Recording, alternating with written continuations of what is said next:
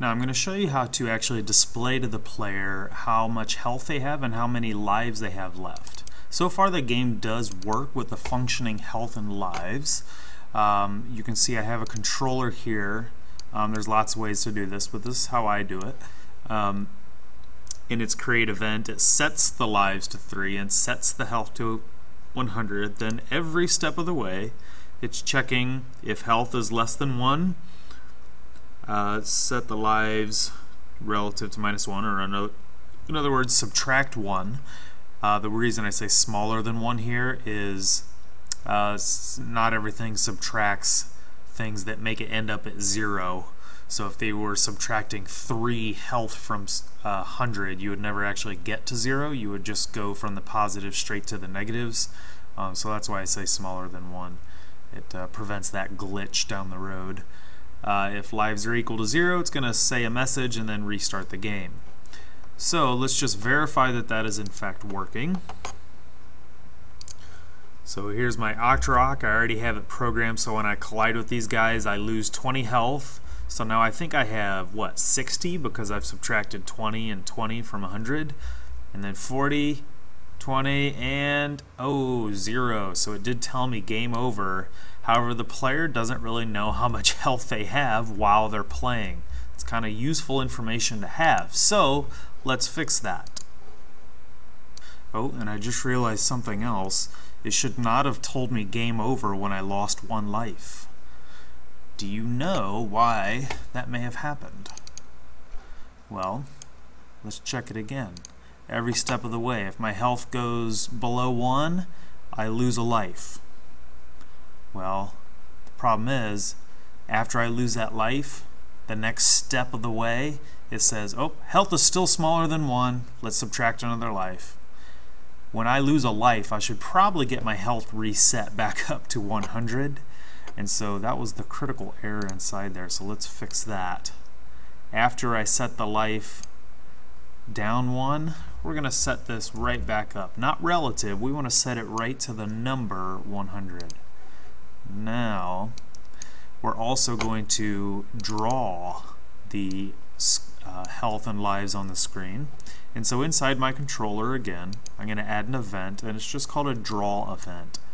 They could have called it display event too, because all it's really going to do is display things for the player.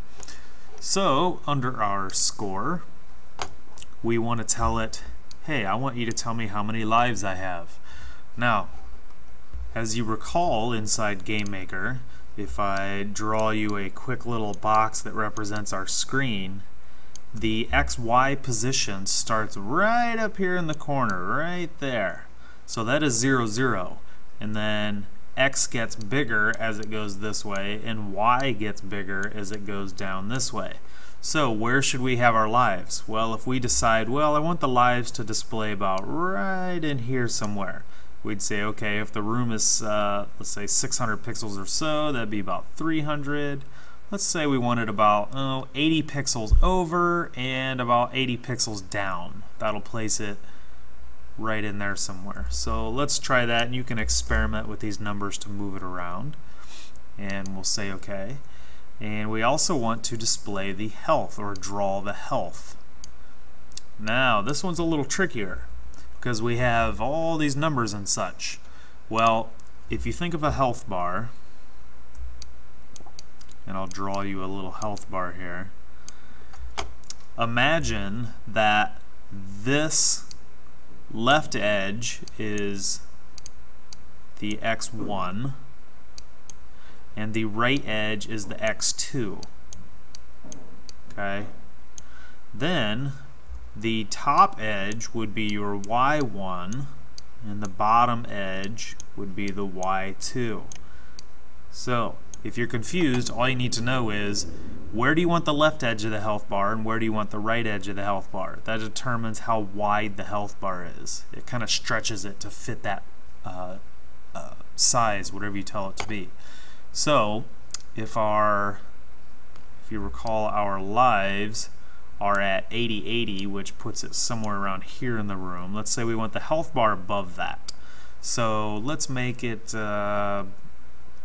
say about 80 pixels in, except we're not going to go as far down. So let's say 80 pixels will be the left edge of our health bar, and the right edge of our health bar will be, if we wanted 100 pixels wide, we would just add 100 to the first number.